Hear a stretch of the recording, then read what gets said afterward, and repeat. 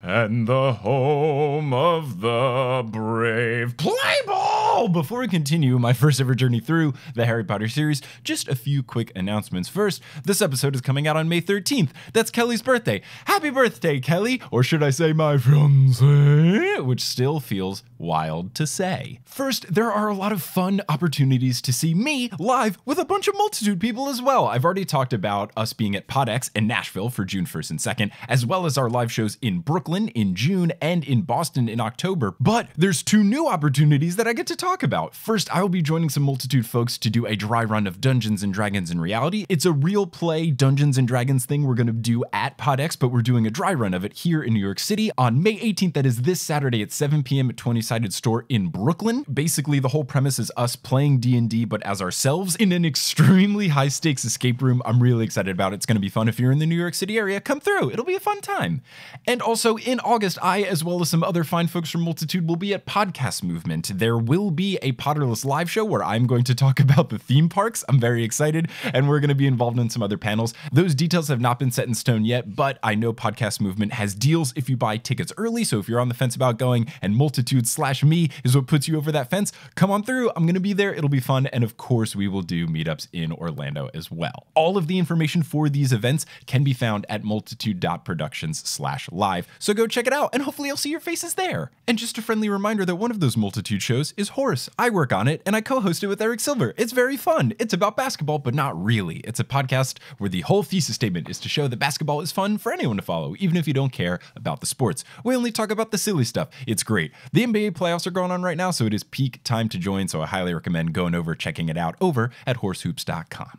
And speaking of really cool things and awesome people, we have new patrons to welcome to the team. So shout out to Beatrice Patricio, Jeanette Ruskinen, Kyle O'Rourke, Amy Wilkinson, Charlie Botsman, Meg McCourt, Natalie Barnes, Jennifer Brandt, Jordan Johnson, Sean Milligan, Callie Ray Willie, Stephanie, and Emily. Shout out to Stephanie Hofert, who upgraded to producer level status. And shout out to our new producer level patrons, Keegan Curran and Miranda Manning. They joined the ranks of Leanne, Vicky, Aaron, Jesse, Natalie, Deborah, Clow, Frank Marchismo, Tori, Samantha, Juan, Kieran, Rebecca Abid, Caitlin, Rosemarie, Jill, Marie, Lisa, Ariel, Ramina, Kamel, Russell, Dustin, Audra, Eleanor, Sydney, Billy, Rosanne, Andrea, Nikita, Lala, Chelsea, Taylor, Lovekesh, Ali, Cassandra, Roxy, Amelia, Sean, Sarah, Ben, Rachel, Zachary, Jessica, Arna, Tiago, Jessica, Orchid, Steve, Vivian, Takari, Haley, Marino, Moster, Pinky, Angelina, Rossmarie, Lee, Alex, Brian, Caitlin, Finn, Mosin, Grace, Sammy, Raul, Ingen, Mari, Brianne, Alexandra, John, Jen, Noel, Tao, Emily, Michael, Robin, Patricia, Will, Liz, Mariah, Brandon, Sarah, Claire, Teal, Sina, Rory, Gloria, Sarah, Patrick, Alley Cat, Hallie, Veronica, Kevin, Lotta, Noah, Tracy, Lucinda, Carlos, Pam, Colleen, Jennifer, Friday, Ivor, Naomi, Tyler, Summer, Heather, Vera, Carrie, Andrea, Ella, Anthony, Dead Cat Lady, David, Elisa, Lynn, Emily, Ryan, Cameron, Justin, Christine, Jacob, Toothless, Maya, Mark, Polly, Kimberly, Srujan, Brittany, Nita, Tumnus, Remy, Matt, Sarah, Lauren, Nova, Kyle, Zena, Emily, Colleen, Harlan, Akanksha, Wouter, Shelby, Noelia, Reese, Adriana, Brian, Yuckamip, Washin, Jenny, Nikki, Cara, Dorcas, Courtney, Kine, Amanda, Sabrina, Lauren, Claire, Alicia, Kafir, Lindy, Martha, Benjamin, Tajinder, Sky, Mart, Sarah, Peter, Yash, Marta, Stephanie, Justine, Erin, CJ, Eileen, Kate, Violet, Hannah, Kat, Lindsay, Elizabeth, Fielding, and Can't I Potter? Who never turn on the wrong burner on the stove and then just sit there with a cold pan for a couple of minutes. If you want to be like one of these amazing patrons and get access to exclusive merchandise, bonus episodes, director's commentary, exclusive live streams, you can go to patreon.com/Potterless. But without further ado, let's get into episode 76 of Potterless, covering Harry Potter and the Deathly Hallows, chapter 25, guest starring Matt Young of Hello from the Magic Tavern.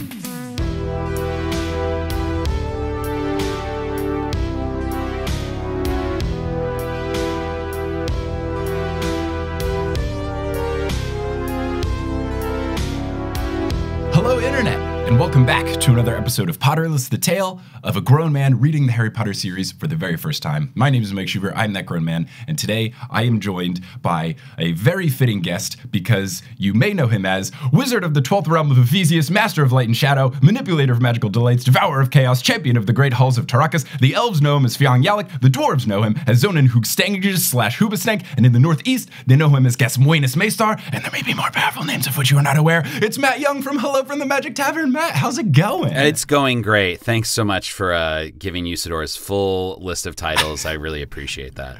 You know, I really wanted to do it justice. It would have been not as fun if I was just like, yeah, he plays a wizard on Hello from the Magic Tavern. It's Matt Young. No way. I got to do the full, to really pay homage and honor to your character on that show. Right. I got to do the full thing. But man, How do you do that? I'm out of breath. Well, at first I read it when I first started doing it, which made it a lot easier. Yeah. Now it's sort of like second nature. It's just like kind of burned in the back of my brain and I'll never forget it. So, and yeah, sometimes I pass out after doing it. Yeah. If anyone is confused and doesn't know what Hello from the Magic Tavern is, you want to give them a little background of why I just listed off a million words of magical realms? Absolutely. Hello from the Magic Tavern is an improvised comedy podcast. The premise of the show is my friend Arnie plays himself, and he fell through a magical portal behind a Burger King into a world like Harry Potter or Lord of the Rings or Game of Thrones, kind of all mushed together.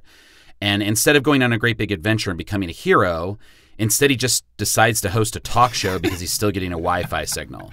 It's very good. It's really fun. He gets to host the show and interview all sorts of magical characters, and I'm one of his co-hosts along with Chunt the Talking Badger.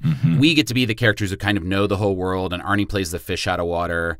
And as people kind of come by the tavern, we get to meet them and learn about this crazy, stupid magic world. So it's a very loving, like, parody of a lot of the things that Harry Potter fans probably love. Yeah, which on brand for Potterless. Yeah. We met at PodCon and talked a little bit about Harry Potter, and I knew very, very quickly that I had to have you on the show, not just because you play a wizard on your show, but also the main thing, and I wanted to start with this story before we continue, is you told me about your mom getting very upset at Harry Potter in the 5th book, and I would love to open with telling everyone else that story before we dive into chapters 25 and 26 of the Deathly Hallows. Yeah, you know, I'm a little bit older, so I read Harry Potter as an adult. I was working with a children's theater company here in Chicago, and at one point we had talked, I think after the first or second book came out, we had talked about like trying to get the rights to doing it as a stage play. And pretty quickly they were like, we're working on a movie deal. We're fine. We don't need you to do this, you weird, like 20-something nobodies. So I got into the books when I was a little bit older. So I think I started with the second or the third book and kind of caught up. But then as the 4th and 5th books were coming out, I was buying them on Amazon and getting them delivered to me, you know, like day of. Back when Amazon was only books. Right, yeah, exactly. For anyone listening in 2050, Amazon did not control America. Yeah, there were no drones. For all the prime citizens living in 2050. But I would buy a copy for myself, and I would buy a copy for my mom for a couple of them, and we would kind of read them together. And so I was like mid-late 20s, something like that. And she got the 5th book, and she started reading it, and I kind of checked in with her, and she's like, I hate this book. It's the worst one.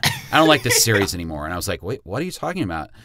She's like, that Harry Potter is just he's such a little shit. I was like, what? Hey, Mom, whoa, hold on. What are you talking about? She's like, well, he's snotty, and he talks back to everybody, and blah, blah, blah, and she's kind of like just going off on Harry.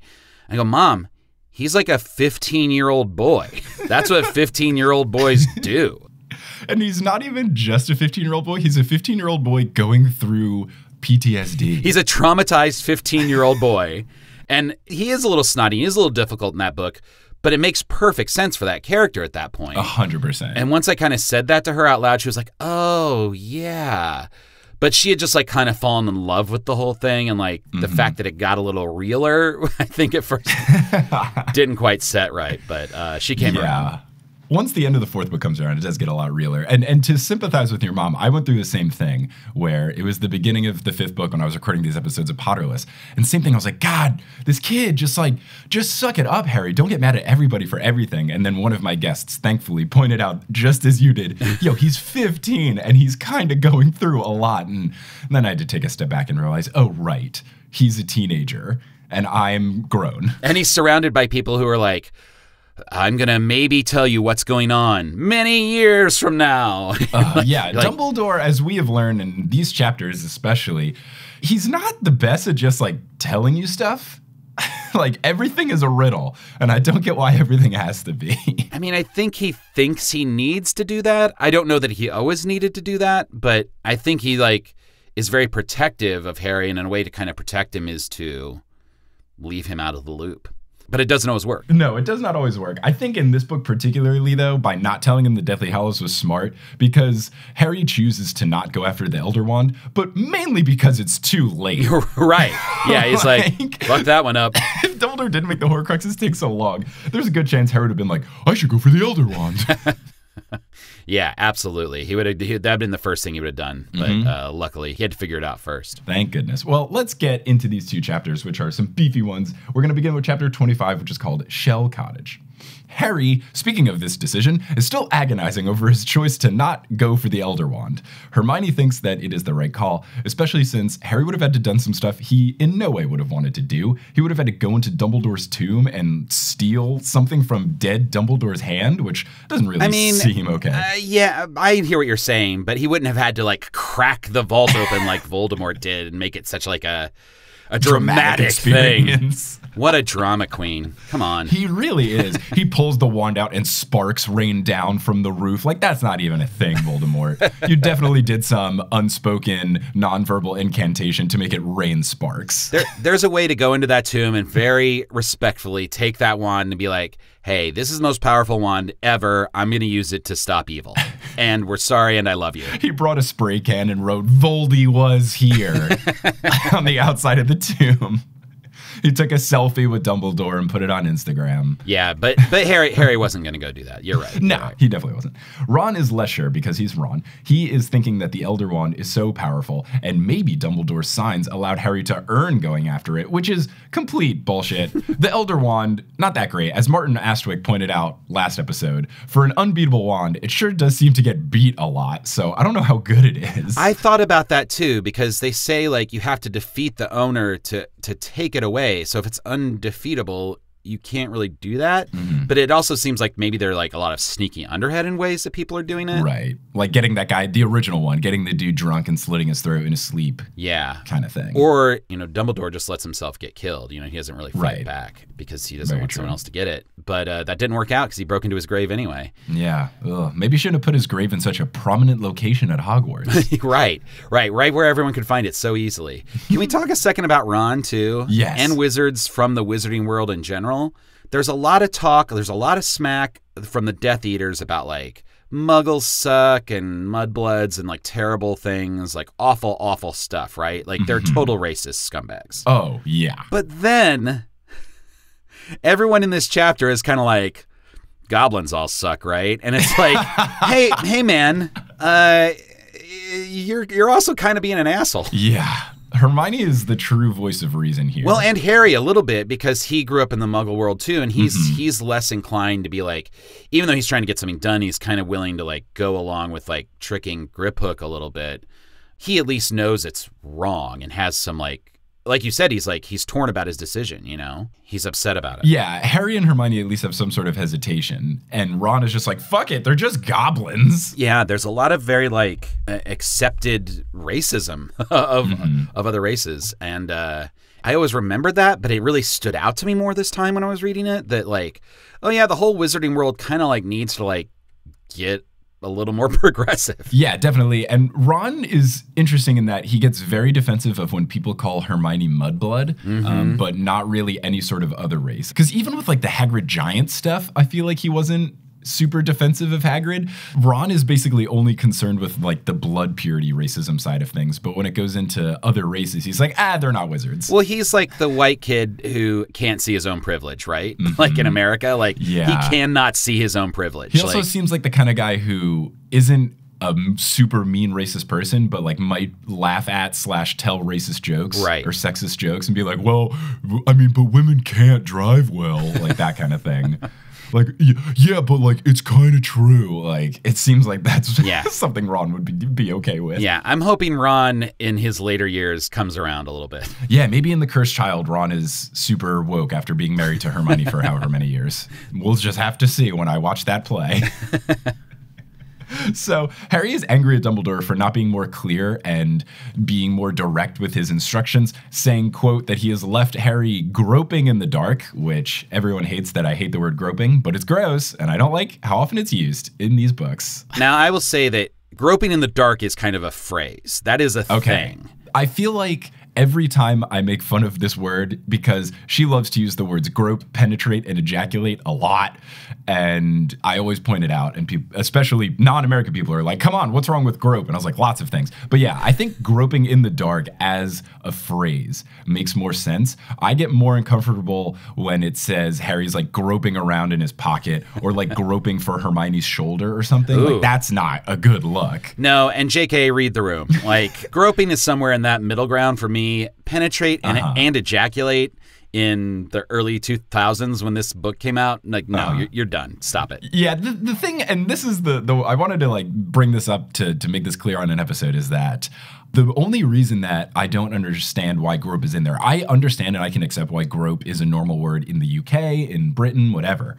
But for the American editions, they change some of the words, like even tiny little things. Like I'm pretty sure they change mum to mom and stuff like that. Why can't they have an American editor just be like, hey, JK, grope's like not super cool here.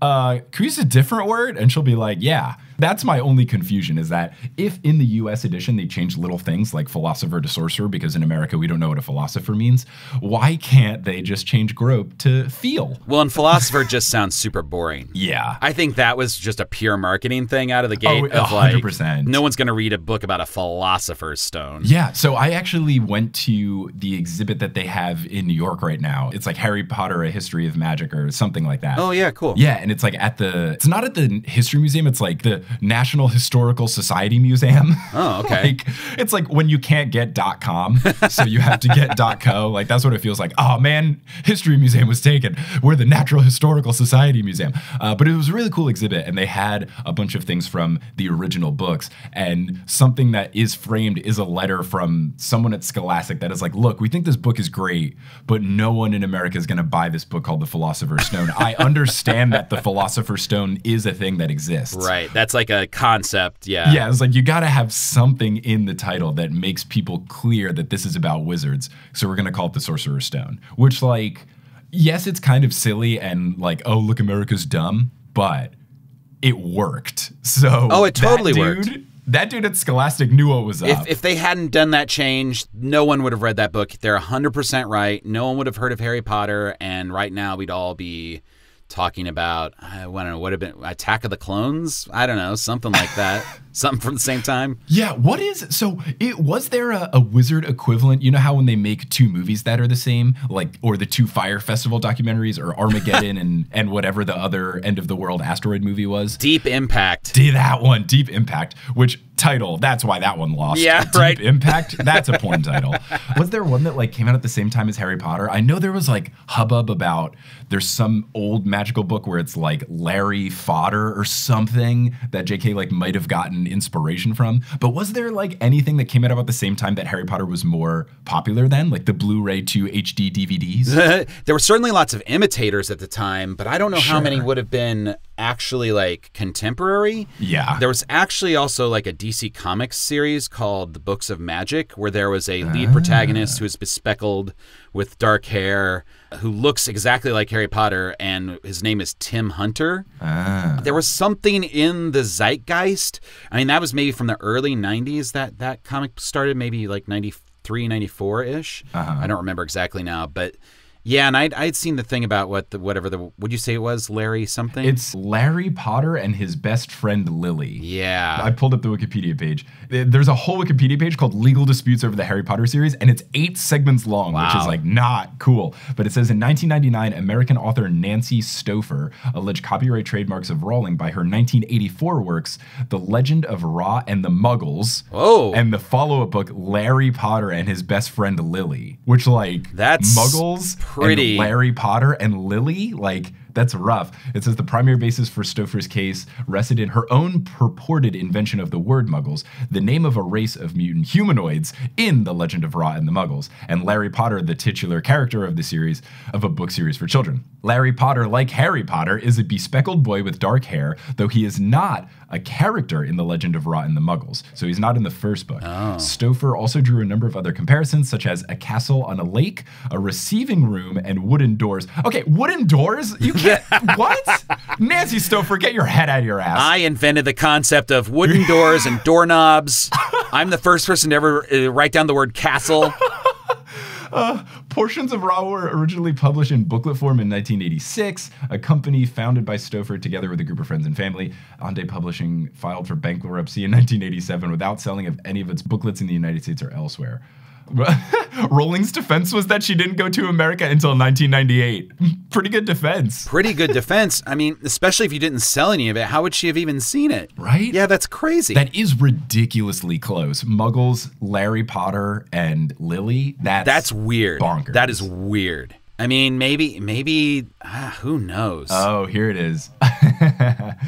J.K. Rowling proved by clear and convincing evidence that Stouffer had perpetrated a fraud on the court through her submission of fraudulent documents, as well as her untruthful testimony, including changes pages year after the fact to retroactively insert the word muggle. Her case was dismissed with prejudice, and she was fined $50,000 for her, quote, pattern of intentional bad faith conduct in relation fees. See, this is why you have to be the most successful author of your time, so you can hire a research team to be like, prove to me why these documents were falsified. Like, you just have all the money in the world.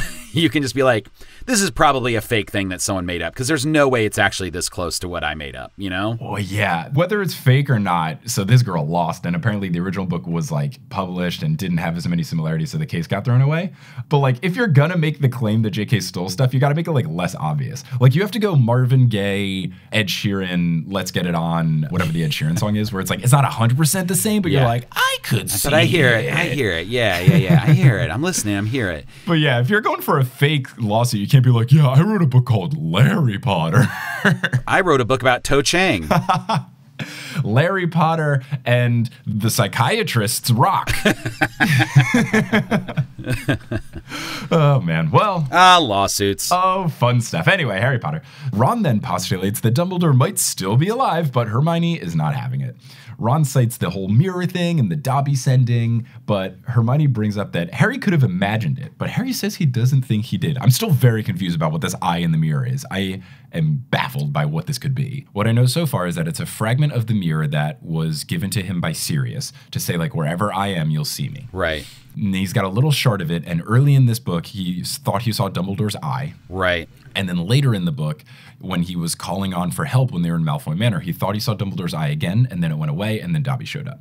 So the only thing that I can maybe think about is that Dumbledore somehow has made the connection where, like, the place, quote unquote, where Sirius is like the afterlife. And now Dumbledore is there. So this mirror is letting him see into it. And because Dumbledore is so powerful, maybe he can't interact with Harry, but he can at least see Harry and see what he's up to and what he's doing. And that maybe is why they were able to get the sword there, whoever made the dough and left the sword, which I think is Snape, but I'm not positive. So maybe Dumbledore has a way to communicate with people, because that's the thing, is that somehow Dobby got sent in, and somehow someone knew exactly where Harry was and dropped the sword in the lake. So if Dumbledore is watching through this little mirror shard, he has to be able to communicate somehow.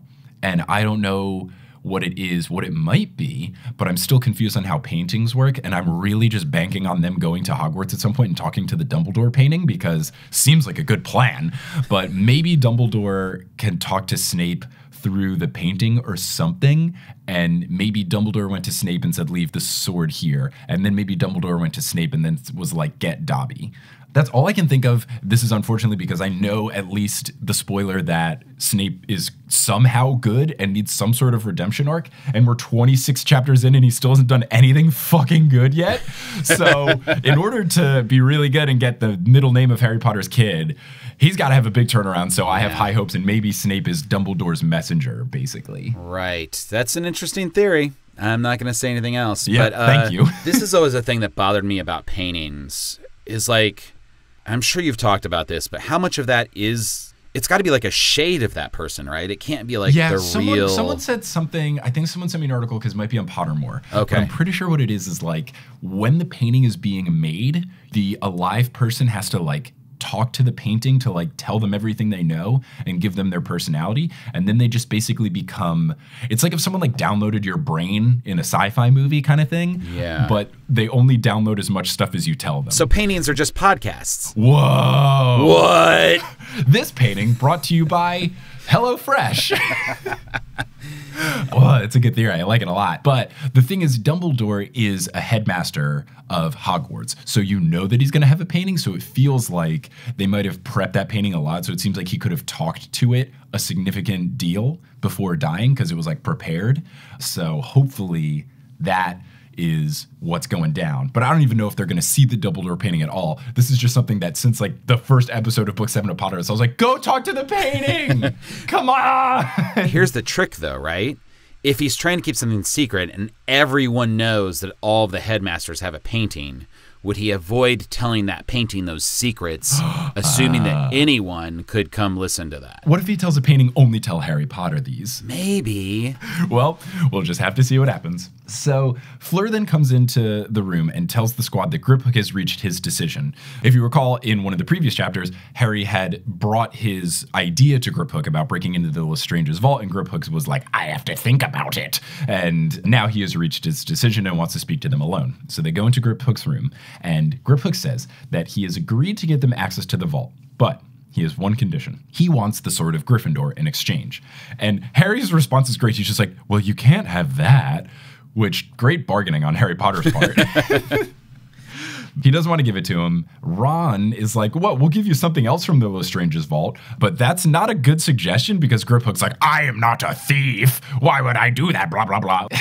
So not a good suggestion by Ron Weasley here. No, I mean, he's not usually going to bring the best idea to the table, though, is he? No, he's not. He only makes good suggestions when he says them very offhandedly. So I have a question for you. At this point, what do you know are the things that can destroy Horcruxes? So far, all we've got is Basilisk Fang, Sword of Gryffindor, and whatever Dumbledore was doing to the ring that gave him a super burnt hand. Right. I don't know what that actual spell is. I don't know if it's like the golden sparks that came out of Harry's wand in the beginning of Book 7. I don't know if it's something else.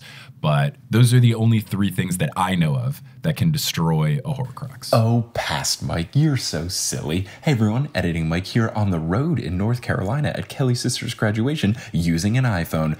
You just keep on forgetting that we know Dumbledore destroyed the ring with the Sword of Gryffindor rather than him potentially destroying the ring with some sort of fire spell. It's not even a fire spell. You'll learn that later, but maybe one day you'll remember about the sword. Ugh. And the only thing they have right now is the sword? Yes, the sword is the only thing they have. The Basilisk Fang is not with them. And that is the whole reason of Harry's hesitation. Right. Is that I don't want to give him the sword because we have to destroy the Horcruxes. So because of this, Harry comes up with an idea later about what they can do, which we'll discuss. But first, Harry says that it belongs to them because Godric was a Gryffindor. And Griphook asks, well, whose was it before? And Ron says, no one's. It was made for him. Wasn't it? Which I love Ron just like answering a question and then being like, oh, I actually don't know the answer to this question. My bad. Well, there's a point in either one of these two chapters or one of the chapters I read to kind of get caught up where someone's very offhandedly goes, you know, just like you learned in History of Magic. Yep, and everyone else is like, it's this chapter. It's when Bill, maybe. It's when Bill talks to Harry. It's so funny. So good. Oh, it's so fucking good. But Griphook says no, that it belonged to Ragnarok the First, which definitely sounds like something that could be in Usador's intro. And it says it was taken from him by Godric Gryffindor. One thing I really, really respect about J.K. Rowling's writing is the way that she has a very clear history worked out. Mm-hmm. This is a thing I like in fantasy and sci-fi in general, when it's like, but is that true? And one of the things we played with early on in Hello from the Magic Tavern, the idea that we're stuck in one place and we're just getting news brought to us. Mm-hmm. So the fact that we're improvising and just doing comedy means like if when things contradict, it's probably because we're not always getting good information. So I love that in a fantasy thing when it's like, oh, well, you thought you knew this, but actually, is that really right? And the way the books got more sophisticated over time really allowed that to happen, where you could question things that you had taken as absolute verbatim truth, kind of like you do when you're a kid. So Right. it's the more that parallel of like going from a child to being like a juvenile to being an adult. Yeah. You have to start questioning things and be like, look, things on the surface might seem this way. And the same thing with all the kind of like racism stuff like within the wizarding world is like, oh, you know, it's easy just to assume like goblins are creatures and we don't even think about them. But then like this chapter makes you think about like they have a point of view too. And that point of view is valid. Yeah. Which is cool. That's really cool. No, it definitely is. And it's something that I'm glad you bring this up because I will get upset in these episodes of Potterless where something changes. And I'll be like, well, that's not something we knew before. This isn't something that we knew about before. But you're right. You can't always trust that the information that we're given as the reader is accurate. Right. Because you learn new wrinkles from new characters. And the other thing to keep in mind, it's something that definitely has parallels in, at least in America. The thing is, we know so much of the wizarding world from A History of Magic, which was written by Bathilda Bagshot, who we now learn like might not be the best person. Yeah. And might be a little sketchy. So it could be the situation where like her textbook is like not super accurate, kind of like in America. It's like, yeah, the Vietnam War was fine. We weren't that mean. Yeah, we didn't fight the Civil War over slavery. It was over like states' rights. It's like, no, we fought the Civil War over slavery. And we rewrote textbooks to make it like more palatable to people from southern states so they didn't have to face the fact that this terrible thing existed in our country for hundreds of years. Yeah. Okay, editing Mike here with a less silly and more serious note to make sure that we're all on the same page here. What Matt is referring to is that the South left the Union because of hostility against slavery. You can double check this by looking at the secession documents from each of the states in the Union. There are some wild things in there, such as South Carolina saying its justification for secession is due to, quote, an increasing hostility on the part of non-slaveholding states to the institution of slavery, and then Mississippi with the absolutely bonkers statement that our position is thoroughly identified with the institution of slavery, the greatest material interest of the world. So the South did leave because of slavery, but it's not set in stone that the Union fought the Civil War because of slavery. There's a lot of claims that they really just fought the Civil War to get the South back, and slavery was kind of like a second prize kind of good thing that went along with it. That is up for dispute. What is not up for dispute, and what Matt is trying to talk about here, is that the South left because of slavery, and textbooks try to make it say that it's about states' rights, and it really wasn't. I did a lot of research to make sure that this was right. You can check it out. There's lots of articles. I promise, if you want to have a nice, thorough discussion about this, feel free to email potterlesspodcast@gmail.com. Twitter's probably not the best place to do this. And it's that same idea of like, everyone has an agenda, everyone has a point of view, and there's more to than just listening to somebody and understanding them. It's like understanding where they come from and understanding what their point of view is, which is a very sophisticated idea to get across in a series of kids' books about wizards. Yeah, but she does a good job. I'm super bummed that she didn't go through and make a History of Magic. She was like going to make that textbook, and then Scholastic dropped it, or she stopped doing it. It was like in production, and then it got cut short. Oh. Yeah, that would have been super cool. That would have been really right? interesting. Yeah. So I would, maybe one day she'll go back when she wants more money and she makes it, but hopefully we can still get it. So Harry says they need a few minutes to think it over. So they leave, and the squad talks about it. Harry asks Hermione if it was true about the sword being stolen, and Hermione says she doesn't know because wizarding history skates over what they've done to other magical races. And I wrote in my notes, wow, what a parallel. Ron then says like some racist stuff about goblins, as you mentioned, where he's like, oh, it's just goblins, whatever. Not great. Not a great look for Ron. No. Because he then goes on to say like, what if we just like steal it? What if we just say we're going to give it to him and then we don't? Like he just keeps suggesting the worst possible ideas. I have to come back to Ron's defense here, though, a little bit. In the fact that he is a 17-year-old boy who's grown up in a world where everyone around him believes these things. And for the first time in his life, he is being confronted with these things. I have great hope that Ron, especially like you said with Hermione, can move past this. And I think it's like that idea of like, oh, when you spend more time with people who are different than you, you have to learn to be empathetic. And like, Ron is a product of where he came from. And that doesn't mean he's not responsible for his behavior or what he says, but it also means like, I think there's hope for Ron. I just want to say I think there's hope for Ron. Oh, totally. And the thing is, like, in normal society, like a normal person, you got to think, it doesn't really happen until your senior year of high school where you start to develop your own thoughts. And that's why, like, anytime you see a video of like a tiny kid saying something racist or like wearing Trump gear or whatever, that's their parents. Right. That is not them. They have no control over that. They're just being told something and they're parroting it, and they may feel like they believe it, but they haven't really processed it or had the time to like challenge it. I mean, unfortunately, some people get into a mode where they never get to that point and never do kind of like question things. But, you know, hopefully more people can. Yeah, I think you're right, though. I feel like, at least for me, because Ron's like 17 or maybe 18, I don't know, because his birthday's whatever. He's a junior or senior in high school. Right. That's about the time when I was really developing my own thoughts and not just like going on with whatever my parents thought, which like, thankfully, my parents are like really nice people. Shout out to Barb and Joel. They're great. But like 17 and 18, I remember that was, for me, that's like when Obama was going for his first election. And I remember that was like the first time I really like looked into politics and just to like see what was going on rather than just like think about what my parents are doing. I was able to like see stuff and be like, oh, I can develop my own thoughts. Right. I had a similar experience, although slightly less flattering. My freshman year of college would have been the 92 election, which was Clinton versus George H.W. Bush. Ooh. So Bush had one term and then Clinton came in. And I was a little too young to vote because I started college when I was 17, not 18. Oh, wow. And everyone at my college was so excited about Bill Clinton. In retrospect, maybe whatever. I mean, I get it over But he was Bush, cool. but he was cool, and he Played the saxophone. Right. And people were so excited about it. And I wasn't that I loved George Bush or that I hated Bill Clinton. I was just like, why would you even care about either one of these people? And I try to remember that when I hear about people saying they don't care about or they think these things don't apply to them, like in Washington, of like, well, it just doesn't make any difference in my life. Because I thought that at one point. Yeah. I was like, oh, this has nothing to do with me. And it was the first time I ever thought like, oh, I guess I should, next time when I am able to vote, I need to like look into this and figure it out. But it was a very like clear like moment that I remember of being like, oh yeah, I can think about this and I can choose to know more about it.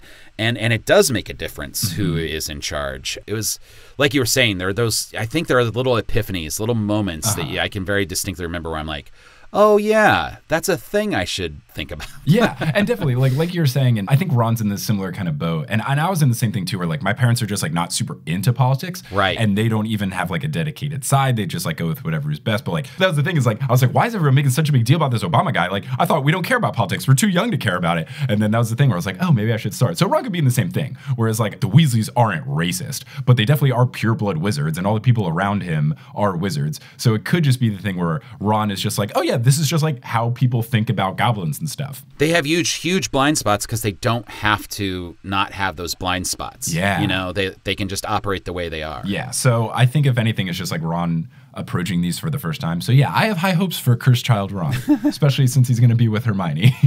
All right, Past Mike, let me break this thing down for just a few seconds. And I'm not going to have you break this thing down for nothing because it's time for Wingardium Adridosa.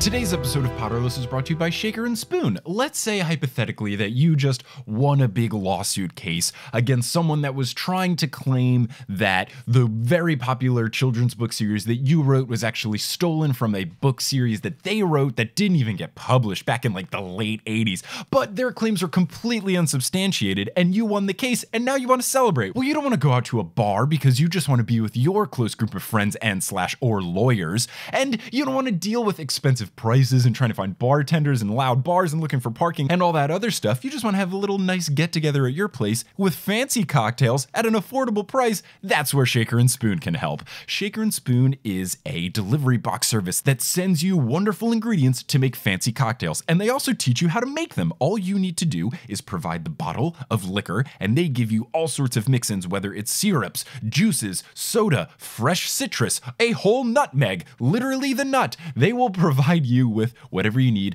to make 3 different recipes and 4 servings of each. Recently, me and my buddies got a box. My buddy Steven, who's listening. Hello, Steven. How's it going? Steven got a box from Shaker and Spoon that was centered around tequila because me, Steven, and our buddy Chet all enjoy tequila. We made some tacos because we all went to college in Texas and we miss Tex-Mex being readily available to us. So we had a whole taco and tequila night and it was fantastic. The drinks were delicious. One was really light and citrusy, one was nice and savory, and one was spicy. It was so much fun. It was a great time. And Steven got a great deal on it because he went to shakerandspoon.com/potterless and got $20 off his first box, which was great. It's basically 50% off, which is huge. So if you want to go and learn how to make new fancy drinks and get educated in the art of fancy drink making and celebrate your legal victory and not have to deal with a gross bar, head on over to shakerandspoon.com/potterless and save that money and get drunk today. Today's episode of Potterless is also brought to you by the app Calm. Let's say hypothetically that you just buried someone that was very important to you,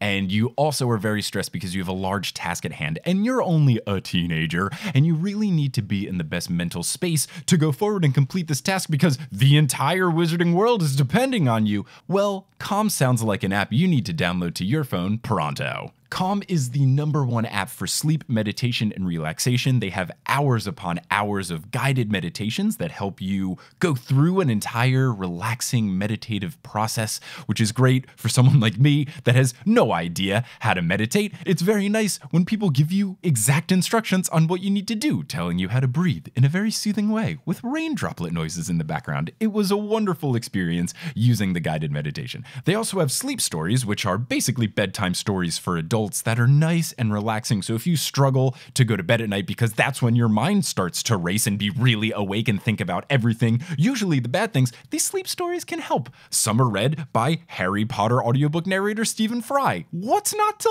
love? And as a Potterless listener, you can get a discount on a Calm Premium subscription. You can get 25% off that Calm Premium subscription if you go to calm.com/Potterless. That's CALM.com/Potterless. You'll get 25% off a Calm Premium subscription, which gives you access to all of their meditations, all of the sleep stories, and those meditations can be tailored to whatever you're looking for. If you're trying to focus, if you're trying to relax, if you're trying to reduce stress or anxiety, they have a lot of different things that can be tailored to whatever you need. So it's nice and flexible and it's there for you. So go to calm.com/Potterless, download the app, get that discount on the Calm Premium subscription, and overcome your grief and get ready for the task at hand today. So Ron does have a good line where I want to get the exact quote. Oh, is this the part where Ron says, Harry, you're a wizard? No, I forgot that part. Wouldn't that be great if he just said that for no reason in the middle of the 7th book? Everybody just looked at him like, what is going on right now? Why is he saying that? So Hermione gets mad at him for trying to double cross him. And then Hermione says, we need to offer him something else, something just as valuable. And then Ron says, quote, brilliant. I'll go and get one of our other ancient goblin-made swords if you can gift wrap it. Which I was like mad at Ron. And then I was like, all right, that was pretty good. It's a pretty good burn. It's a pretty good burn. It's a good joke. Harry then brings up that he also doubts that goblin history is 100% correct, which another valid point, and Hermione asks if that makes a difference, and Harry says, quote, it changes how I feel about it. So Harry ultimately comes to the conclusion that they're going to tell the half-truth and just say, we'll give you the sword after you let us into the vault, but not clarify when. Yeah. So then he says, well, yeah, after, like, just, he's trying to be like a genie and pull one of those shenanigans where it's like, well, I never clarified. He's trying to do some monkey paw shit. Yeah, some monkey paw shit. Tricky. Hermione protests, but Harry holds firm. His whole reasoning is that we have to destroy the Horcruxes. We need the sword to do it. We will give it to him, definitely 100%. We just got to destroy all the Horcruxes. So they go back, they present the offer to Griphook, and he accepts. They then start to plan with Griphook, and it takes a while because a lot of things involving knowing where to go in the vault, what they got to do, et cetera, et cetera. I mean, this plan should not have worked. Yeah, it did not go as planned, but spoiler alert. It doesn't. It kind of works, but they get, the next chapter. They forever have burn marks all over their body from it. Yeah. So the Lestrange Vault is super old and really big and heavily protected. Griphook's only been there once. The squad only has enough polyjuice potion to make one, to do like 1 or 2 more people. Things are not adding up to be super great. As they're doing the plan, they realize that Griphook is bloodthirsty because he gets excited about every single time they mention that wizards might get hurt in the process, which, as it goes on, you just don't trust Griphook. No, not at all. Unfortunately, the squad needs him. So he then develops into a very needy house guest for Bill, wanting food in his room and wanting different type of food, one of which was like he wanted raw meat, which at first I was like, ew, gross, but then I was like, maybe Griphook's just really fancy and wants steak tartare. Well, it's funny that they go out of their way, or she goes out of her way to explain in this chapter and the last chapter a little bit. They kind of are like being sympathetic to goblins, but then they like paint this terrible picture of him. Mm-hmm. And a terrible picture of Ollivander of like, oh, they're kind of obsessed with their... There's this idea that like magical people get obsessed with certain parts of magic and it kind of undoes them. Yeah. You know, Voldemort being the worst version of that. He doesn't want to die, so he goes to all these great lengths to like have these Horcruxes and stay alive no matter what. Totally. Ollivander's obsessed with wands and like... So this dude is so creepy. I don't like Ollivander. He's so sketchy. Yeah, and then Griphook is like, just wants to hurt people and like is just kind of, I guess... I don't know if greedy is the right word, but they're like is obsessed with material things. Yeah, he's just very hellbent on the goblin idea that creators of items are the rightful owners, and he thinks that wizards have violated this rule far too often, and thus wizards need to pay for this. And his thought of that is pain. Right. And it's interesting that after kind of making these characters more relatable and more sympathetic, that now you start painting this ugly picture. So you kind of get back. It's kind of a trick of J.K. Rowling's to be like, the wizards are good. They're not bad. You know, there's a little bit of like sleight of hand of like, forget that like I made you feel sorry for this guy for a minute. Like he kind of sucks. Or the underlying thesis statement is that everybody sucks. Yeah, that too, probably. Because I've more said accurate. this, is like we have these characters that we love and then they do shitty things. Like Lupin does some shitty things and Ron does shitty things and Sirius does shitty things. Like it's, I just feel like every character that we like, J.K. Rowling has to find a way to be like, well, they also suck. Yeah, but I think that's great writing because it's like, No one's that perfect. makes them human, Yeah. you know? Pobody's nerfect. What's that? Oh, I said Pobody's nerfect. Yeah, that's a good point. That was one of the things that, like, to go on a tangent here a little bit, when there was all the backlash about Last Jedi. That was so stupid. Ugh. I love The Last Jedi. And I grew up on Star Wars. I'm of good. that generation Good. that, like, grew up on Star Wars and was there when it was first happening and love it. And I love it so much because Luke is a very flawed character because back in the original trilogy, Luke is a very flawed character. Yeah. He has a journey of like, I'm adventurous, I'm going to go do anything, and I don't care. I'm not going to think ahead too far. I'm just going to go do stuff. And everybody around him is like, no, don't do that. Be careful, be careful, be careful. And then 30 years later, it kind of worked out, but it's now he's on the other side of it. He's like, I have to be careful. I have to be careful. I learned my lesson. And he like went too far the other direction. And I think that's such a cool, interesting character arc. And that's what I love about like, you know, Lupin or Sirius being these great heroes of the past that also have real issues and they have to overcome those things to still try to do the right thing. And sometimes they're better at it than others. And that feels very real to me. Yeah, I definitely love that. was more upset with Lupin until later on in the chapters that we're discussing when he comes in and is so stoked about being a father. Yeah. That like undid all of my, because I definitely like, you can listen to the episode of Potter, so I just like trash Lupin and I was like, fuck it, I thought Lupin was good, blah, blah, blah. But you're right, like nobody's perfect and people overcome it. And I'm very glad that in these chapters we got to see him overcome it where like he comes in and it's like, it's an emergency. And we're like, oh shit, what's up? And he's like, I had a boy. Yeah. So yeah, it's pretty good. It is good to see him overcome and be like, okay. Because then it's more like the Luke thing where in Last Jedi, I won't give spoilers in case anyone hasn't seen it, but like Luke has a thing where he makes a rash bad decision or comes close to making a bad decision. Yeah. Just because of a rash thought, but then ultimately doesn't go through with it. Yeah. But then there's still repercussions. And Lupin is the same thing. He has a bad rash decision of being scared about bringing a child into the world, especially given the way the world is and his situation as a werewolf, etc., and like all the crap that's going to come along with it. Understandable? Yeah. Pretty understandable. But then he overcomes it and is just happy and does the best he can. So I'm glad he had that little redemption. I now feel better about the whole Lupin thing because you're right. It makes him like more complex and better and not just like he was great and now he's shitty, which is definitely what I said to him, which I apologize retroactively. That was not nice of me to be like, Lupin's canceled. No, but I get it. I mean, I get it in the moment where you're like, this character who I love does something crappy and you're like, that's really disappointing, you know? And that's that should be the experience you're having while you're reading the book. So that totally makes sense. Yeah.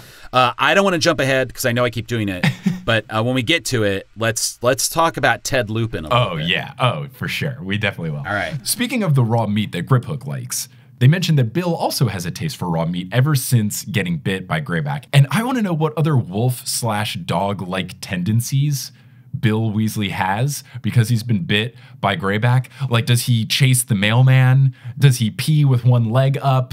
Yeah. Oh, yeah. He poops in the yard. Does he scratch his legs in the grass after pooping and stuff? Does he really like fetch? Like, I want to know what other tiny dog-like quirks he has. I kind of imagine that he like sits by the window when there's a full moon and he kind of is just like, he kind of wants to scream or like howl, but he's like trying to not do it so he doesn't upset his wife. When he's alone by a window and Fleur is asleep, he just like very quietly goes like, "Ow." And then Fleur wakes up and is like, qu'est-ce que c'est? And he's like, nothing, honey, go to bed. Nothing. I was just looking at pornography. Oh, there's an owl outside. Go to bed, honey. I'll be right in. So Harry feels bad about putting Bill through all of this and just putting a strain on the Weasleys as well because they can't go to work since they're in hiding. Mm-hmm. So he apologizes to Fleur at one point when they're alone in the kitchen. And she brings up, oh, but you saved my sister that one time in the 4th book. And narrator Harry is like, Harry thought about how the time her sister wasn't really in danger, but he didn't say anything, which, what an expert move by Harry to be like, I'm not going to ruin my negotiation tactic here. Right. Yeah. Because she had a protection spell on her. Was that the deal? It was the whole underwater thing. Fleur's right. little sister was the person that got taken away. And then after the fact, you learn that they probably weren't actually going to die. But Harry went through and saved her sister when Fleur couldn't, when she got attacked by Grindylows or whatever. Which caused him to lose. Like he saved people, which caused him to lose. But he got bonus points for being nice. What a nice guy. What a guy, that Harry Potter. So she then talks about rearranging the house after Ollivander leaves, and Harry talks about leaving, and she is shocked and basically goes into full Molly Weasley mode, where she's like, you cannot leave, what is it? But then Luna and Dean enter at the perfect time before she can continue this rant. And Luna, of course, is talking about Crumplehorn Snorkax. And she refuses to believe Hermione when Hermione's like, the horn was in a rumpet horn, Luna. How many times do I have to fucking tell you? And I love that Luna does not drop it. She sticks to it and sticks to her bit. I love it. I would absolutely be as annoyed as Hermione is by Luna in real life.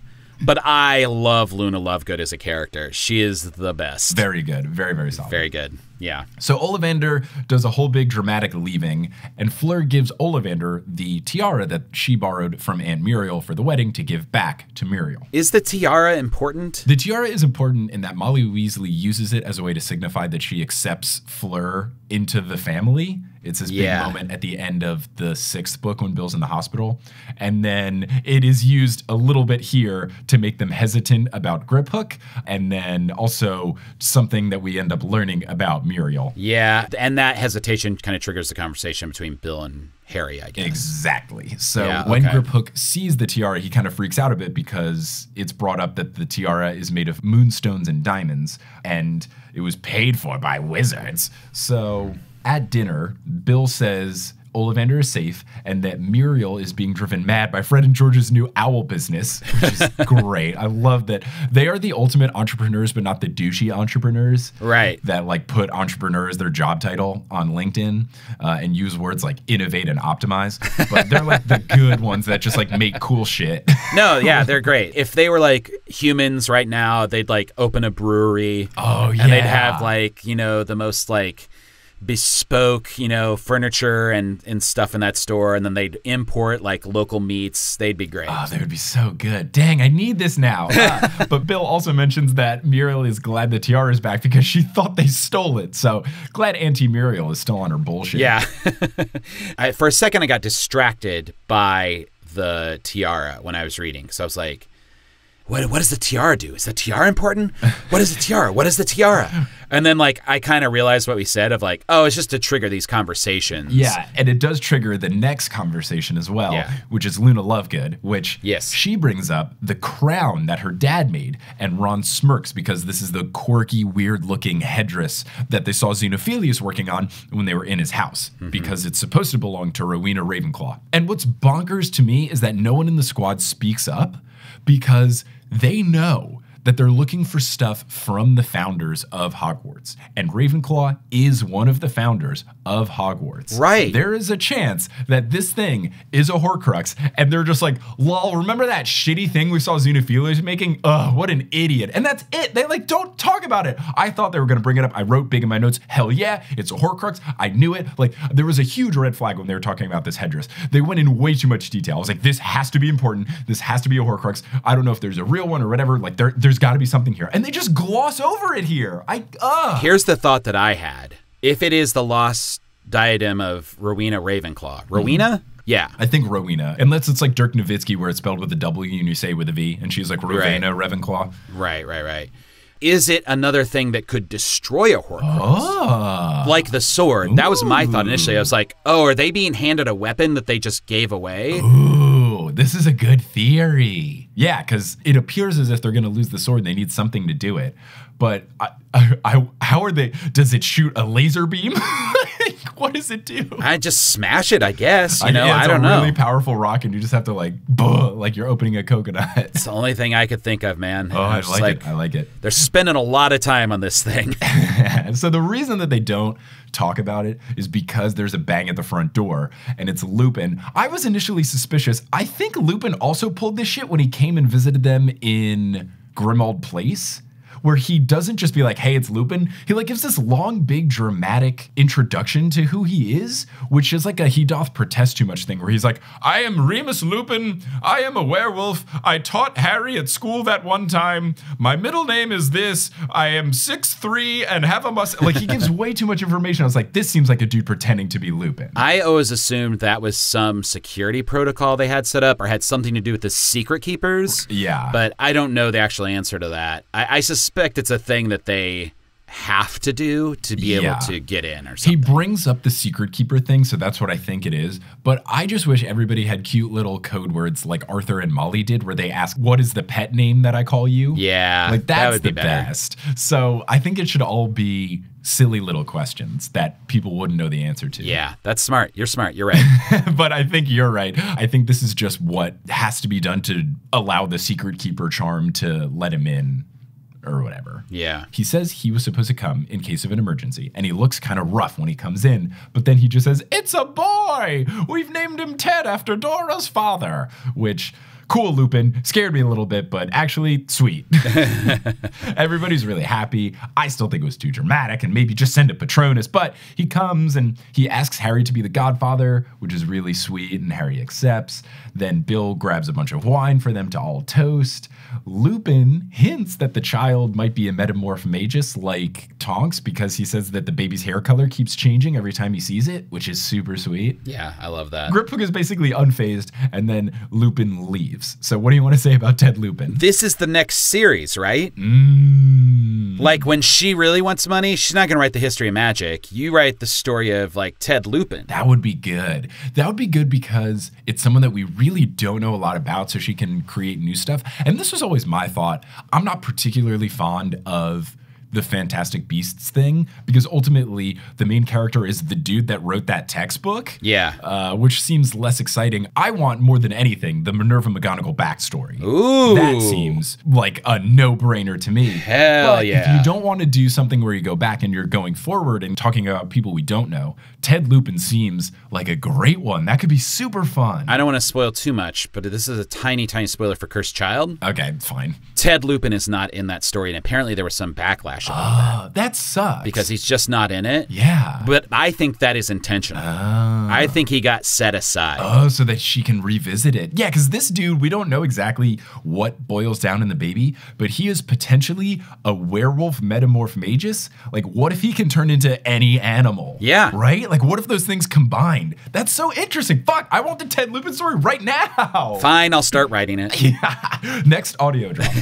Ted Lupin, and we'll get sued immediately.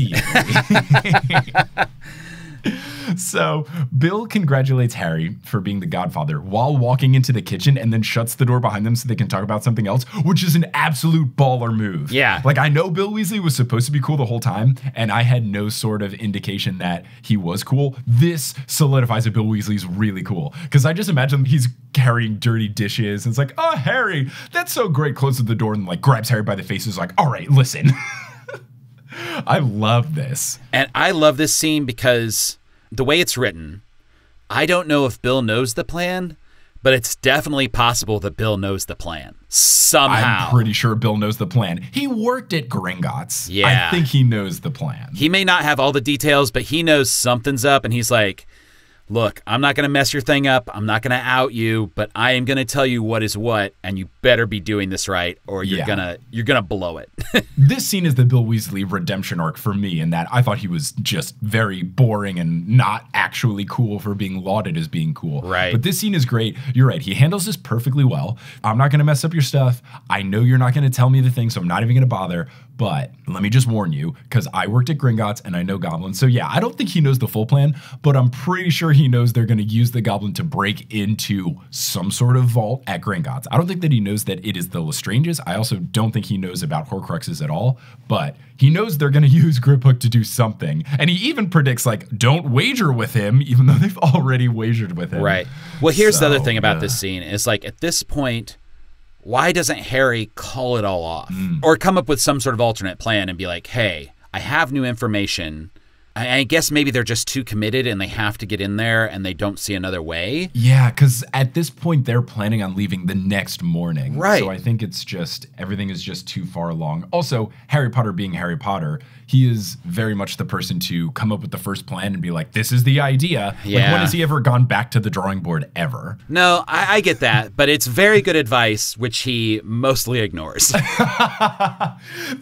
title of Harry Potter, Right. like his autobiography, Harry Potter and the advice he received that was totally good, but he ignored. Oh, man. So Bill gives him this whole spiel. Bill expresses his concerns, saying that if he made some sort of deal involving treasure, you have to be careful because goblins are just a different breed and they treat ownership differently. And this is where he says to Harry, but you'll know all that from A History of Magic. Yeah. Which, I don't know if you read the books, Bill, but Harry's not reading that shit ever. It's such a good, like, non-insult insult. Like, he doesn't mean it as an insult in any way, but in that moment, Harry is, like, horribly embarrassed that he just, like, had so many opportunities to learn things that could have helped him that he just did not take. Bill warns that goblins don't trust wizards with gold and treasure because in their mind, ownership belongs to the maker. And in wizards' minds, ownership belongs to whoever purchased it. Cites the whole tiara thing that Griphook was going down with because, it was purchased by wizards but made by goblins. Made him mad. It's really interesting that goblins think that you're just always renting something from Yeah. them. Like they're a giant rent-a-center or something. It's super strange. You can buy this couch and you can keep it for your whole life, but then we want it back. Are you sure? I farted on that thing. Yeah. So yes, you're right. Bill explains that goblins think that purchasing is just renting, and he says that reneging on a promise to a goblin is more dangerous than breaking into Gringotts. And this is coming from Bill Weasley, dude that worked at Gringotts and, spoiler alert, knows there's a big-ass dragon in Gringotts. Right, Like, right. whoa. I also imagine that line is said as, and it's even more dangerous, Harry, than breaking into Gringotts. And then he stares at him for a while. And furrows his eyebrow. Yeah, exactly. It's like that GIF, I don't know, it's on Twitter a lot where I don't know what the context is, but it's a guy with funky hair staring down Puff Daddy / Diddy. Yeah. And it just goes back and forth and the guy's eyebrows just keep getting higher and higher. It's that GIF. Yeah, it's that. It is that moment for sure. So Harry then leaves this conversation thinking that he might be as reckless of a godfather as Sirius Black was to him. And that's the end of chapter 25. And that's the end of this episode of Potterless. Matt, we will be discussing chapter 26 in the next episode. Awesome. But how do you feel about this chapter? I love how it ends. I love that Harry has that realization about Sirius because it feels of like a very adult thing to think. Right. And I do like the moments where Harry does... Like, we kind of given him a hard time for not taking this advice, but I love that he is like, I'm not perfect, man. Yeah. He's coming to grips with it. Because there's so much pressure on him to be so amazing and so great, the greatest wizard, since he was like 11. But he knows he's just some dude, and it's that it just all happened to fall into his lap, Yeah. It's like, it's nothing about him being special in any particular way other than that, like, circumstances force you to be special, and it's kind of a great story because it helps make him the everyman that everyone can relate to. Definitely. So I feel good about it. I mean, I know that we're going to Gringotts next. I'm pretty sure that plan's going to go off without a hook. I'm pretty sure totally fine. It's going to be totally fine. Everything's going to go exactly as they planned, and they're going to sneak right out of there. No one's going to know any different. Yeah. Going back to what you said, I do like that Harry is coming to grips with his humanity and his imperfections. It's something that he touches on briefly throughout the books, but I think is becoming more and more of a theme in the 7th, is that he realizes he's not perfect and that he's not necessarily this amazing wizard. He's this guy who happens to be at the right place at the right time and just acts on instincts, and things work out well for him every now and then. Yeah. And I'm glad that he also recognizes it. I think it makes him a more interesting character, especially because he's like, look, I'm just a dude. It even is something that if I'm ever ever talking to someone about the podcast and they're like, oh my goodness, you are such a genius for thinking of this idea and coming up with this podcast series. Like, it is so brilliant. I'm like, yo, I'm just a dude that didn't read books. Right. And then I thought about reading them on a podcast. And then I met a cute girl that said she liked Harry Potter. So I was like, I'll start the podcast so I have an excuse to talk to her more. And then someone at Spotify put it on the featured thing for a month. And now I'm here. I'm not a genius. I'm just very fortunate. Like, I'm just a dude. People are like, oh, you're so smart. Be like, no, I'm fucking not. But it is a very, like, if you believe in like the house stuff, it's a very Gryffindor trait to be like, I'm going to go do this thing and see what happens. You know, like I'm not going to like plan it all out and figure it out. You started a podcast because like you could, you know, a lot of people talk about starting things and then don't start them. It's that drive to get things done and to get them started and then write it wherever it goes that it makes you a classic Gryffindor. I mean, just do stuff. Like anything, just like do it and see what happens. Because you can even see that with Magic Tavern, which is like a huge and very successful podcast now. Oh, I never, ever expected that to go more than 6 episodes. Ever.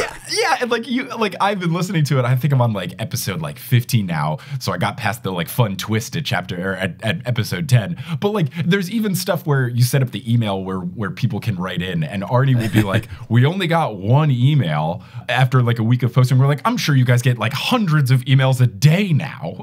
Yeah, which it's very funny to listen to something a couple years old and be like, please send us emails. No one's sending emails. And now you'll probably be like, send us fewer emails, please. Right. For a while we had people sending us packages and we finally had to be like, please don't send us any more packages. Whoa. It was cool. It was like people were sending us like fun, weird gifts and things, but it was also like we felt really guilty that like we don't want you to spend money on stuff for us. Like, we're fine.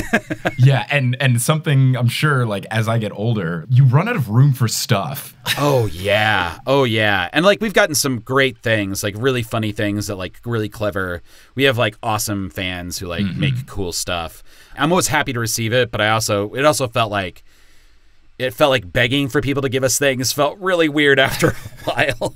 Yeah, like Potterless has a P.O. box as well. And I don't talk about it often, but like it's on the website under contact. Right. You'll watch YouTube videos and they'll be like, subscribe, send me things in my P.O. box, like all this shit. It's like if someone goes through the effort of going to my website and going to the contact section and then seeing the P.O. box and then sending me stuff, like that's cool. Yeah, absolutely. And all the things that I've had are awesome. Like I've gotten a Tartan notebook because I shit talked Tartan on the podcast once because I was like, it's just plaid, right? And then someone, Scottish Rachel Guthrie who listens, was like, actually, no, it's important, and here's a notebook about it. Or like people send me pins, like that's super cool. But yeah, I don't want to be to the point where I'm like, please send me things in my P.O. box. Like, if you go through the effort, tight. Otherwise, I'm gonna run out of room for stuff. I live in New York. My apartment is so small. I've had to put up like 4 shelves just so I can like put things on walls. Yeah, I don't need any more stuff. I'm happy for people to listen. That's great. So yeah, that's and speaking of enough. listening, if people want to listen to you and follow you on the internet and stuff, where can they go? You can follow me on Twitter at morepeoplehappy, which is a handle I got when my account got hacked by some Korean person, so I kept it. No, I was like, this is the best gift ever. More people happy. This Look is the perfect at you thing. and Jeffrey Craner both having. He has at Happier Man. The podcasters are so nice and happy. We did it. You can also follow my character's Twitter at Usador the Blue on Twitter, which is fun and it's silly and dumb. I gotta say, shout out to you for finding a way through acronyms and initials to get the entire intro of Usador in the whatever maximum character space is in a Twitter bio. That is a feat of its own. I spent more time on that than I care to admit. It's very good. Yeah, but go listen to Hello from the Magic Tavern anywhere you get podcasts. I also do on a show called Improvised Star Trek, which has been going on for many, many years, where I play a fictional, similar kind of like comedy take on Star Trek, but I'm the captain of the ship called the USS Sisyphus. Oh, very nice. Yeah, and I'm also second season of my podcast, The Probe, should be coming out soon, if not already by the time of this release. Sweet, awesome, cool. Well, Matt, thank you so much for joining. Listeners, thank you so much for listening. I'm very excited to discuss Gringotts in the next one, but until then, as they say in the wizarding world of Harry Potter, before they have a really cool conversation behind closed doors in the kitchen with Harry Potter, wizard on! If you love Potterless and you need people to talk about it with, but none of your friends listen, well, first, you could tell your friends to listen, but second, you could go check us out on social media, whether it's Twitter, Reddit, Facebook, the private fancy Facebook group. There's a lot of different and great online Potterless communities where listeners can get together and talk about stuff. Check out all of them. If you want the links, I'm about to say them in the credits. Potterless is created by Mick Schubert, it is hosted by Mick Schubert, it is edited by Mick Schubert, it is produced by Mick Schubert, as well as Leanne Davis, Vicky Garcia, Aaron Johnson, Jesse Horgan, Natalie Klobuchar, Deborah Wilkins, Klaus Serlopu, Rebecca Adamek, Frank Chiodo, Marchismo, Tori Larsick, Samantha Rose, Juan Sanfilio, Jenna Dowsett, Kieran Webb, Abita Med, Caitlin Jordan Pontolo, Rosemary Dodge, Jill Boulay, Maria Lisa C. Keen, Ariel Bird, Romina Rivdanira, Camille Dock, Russell Dunk, Dustin Roland Cooch, Audra, Eleanor Curlin, Sydney Cawthorn, Billy Hinton, Rossanne Batamana, Andrea Franz, Nikita Power, Lala Palmer, Chelsea Green, Taylor Armstead, Lavkesh Longer, Ali Madsen, Cassandra Aponte, Roxy Cass, Amelia Krause, Sean Montag, Sarah Nink, Ben Silver, Rachel Guthrie, Zachary Polito, Jessica Ann, Arnica the Daughter, Tiago Costa, Jessica Jacob, Orchid Grower, Steve Trelaw, Vivian the Owl, Takaria Ront, Haley Hastings, Marino Moster, Pinky Pan, Angelina Withred, Rosemarie Heise, Lee Ganji Singh, Alex Bisholta, Brian Williams, Caitlin Sullivan, Finn Stuckey, Mohsin Siddiqui, Grace Riggle, Sammy Shaw, Raul Pineda, Ingan Odstadter, Mary Wynn, Brianne Wingate, Alexandra Consulver, John Kotker, Jenna Juice, Noel Basile, Tao, Emily Tyrell, Michael Russell, Robin Fernandez, Patricio Colon, Will Barrington, Liz Bigelow, Mariah Noah, Brandon Pickens, Sarah Ensland, Claire Spencer, Teal, Sina Schutzenberg, Rory Collier, Gloria Gillum, Sarah and Patrick Donovan, Alicat29, Haley Bowen, Veronica Bartova, Kevin Hernoy, Lotta B, Noah, Tracy Toya, Lucinda, Carlos Nino, Pam Webb, Colleen King, Jennifer Marklew, Frida J. Svedson, Ivor Peterson, Naomi Guglielmo, Tyler Latshaw, Summer Rathel, Heather Fleischman, Vera Cullitham, Carrie D. Baggeson, Andrea Kroc, Elisa Grieven, Lynn Walker, Emily Gale, Ryan King, Cameron Watkins, Justin Montero, Christine Saunders, Jacob Parrish, Toothless Walnut, Weekend of Dead Cat Ladies, Maya Gray, Mark Body, Polly Burge, Kimberly Savage, Surgeon Thanmay Gupta, Brittany Gutierrez, Nada Atabani, Tumnus Moran, Remy Fontaine, Matt Furley, Sarah Shecker, Lauren Cook, Nova VM, Kyle, Zena Rosnowski, Emily Tilly, Colleen Mage, Harlan Haskins, Akaksha Saxena, Wouter Vandermaiden, Shelby Darnell, Noelia, Reese Clark, Adriana Cox, Brian, Yuckamy Beats Waffles, Wash and Large, Jenny Campione, Nikki Harris, Kara Hamilton, Dorcas Courtney Hemwood, Kine Roan, Amanda Alfred, Sabrina, Lauren Cook, Claire Challoner, Elisa McLaren, Kafir Shaltiel, Skymart 6, Sarah Shetter, Peter Vostenak, Yash Patel, Marta Morrison, Stephanie Magnuson, Justine Wade, Aaron Richter, CJ Ochoko, Aileen Jesh, Kate L. Dobbs, Violet Sullivan, Hannah Suzanne Gormley, Kat Yowell, Lindsay Towning, Elizabeth Agathan, Fielding Lee, Keegan Curran, Miranda Manning, and Can't I Potter? Web design by Kelly Beckman, and the music is by Bettina Campamanes. If you want to find us on social media, you can go to facebook.com/Potterless, twitter.com/PotterlessPod, instagram.com/PotterlessPodcast, or reddit.com/r/Potterless. You can find a bunch of fun information about the show, as well as other podcasts that me, Mike Schubert, has guested on at PotterlessPodcast.com, and you can get bonus content over at patreon.com/Potterless. Thank you so much for listening to the show. Feel free to tell people about it or give it ratings on iTunes if you want. No big deal. And until next time, as they say in the wizarding world of Harry Potter, a wizard on.